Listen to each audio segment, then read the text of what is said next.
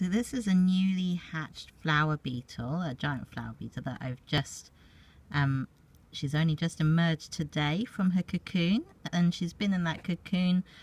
for over a month, and as you can see she's tucking into this little jelly here, which is made out of fruit as well as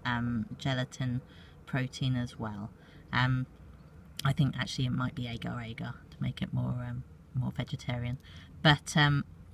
in the wild they would eat lots of different rotting fruits,